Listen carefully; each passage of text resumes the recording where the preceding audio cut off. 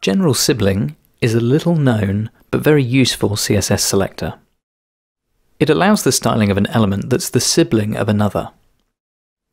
We'll look at the syntax and a practical example, and then do a quick roundup of the other child and sibling selectors in CSS.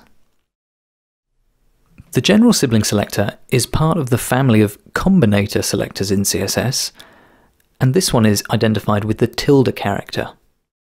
It looks a bit like this. This selector will style any paragraphs that are siblings of a second level heading and occur after the H2. The benefit of this selector is that the paragraphs don't have to be adjacent siblings of the H2. In this code snippet, both the paragraphs after the H2 will be read, but the first one will not, as it doesn't come after the H2 in the document.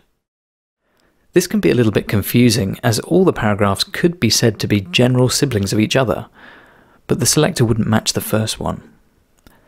This could be the reason that this selector has been renamed in the CSS Selectors Level 4 spec to the following Sibling Selector. In this snippet, even though the paragraph comes after the H2, the paragraph and H2 aren't siblings, so our selector won't match anything here.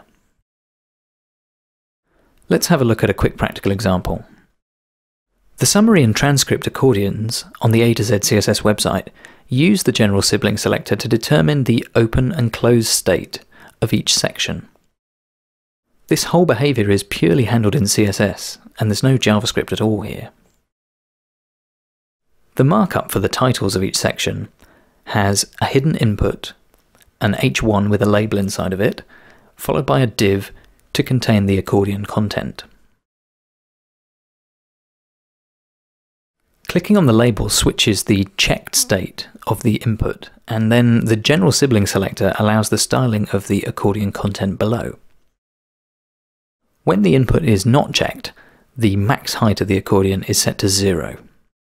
When the input is checked, the max height is set to an unlikely large value, 10,000 pixels in this case. Applying a bit of transition gives a nice smooth sliding animation.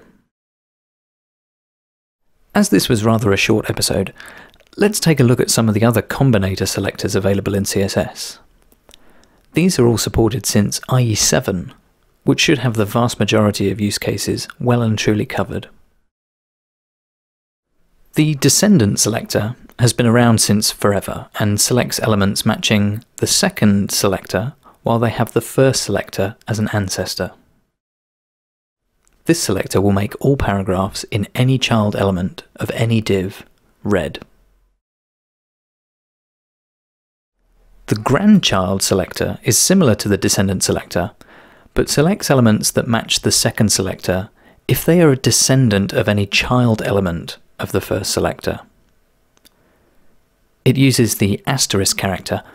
This selector will make all paragraphs in children of a div read. The child selector, signified by the greater than sign, selects elements matching the second selector that are a direct child of elements matching the first selector. This selector will make all paragraphs that are children of a div read. The adjacent sibling selector is similar to General Sibling and is signified with the plus character. This selector will style elements matching the second selector as long as they appear immediately after an element matching the first selector. So in this example, the selector will make any paragraphs that directly follow a div read.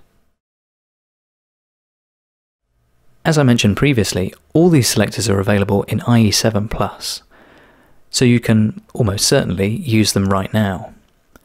Hopefully they'll come in handy for your next project.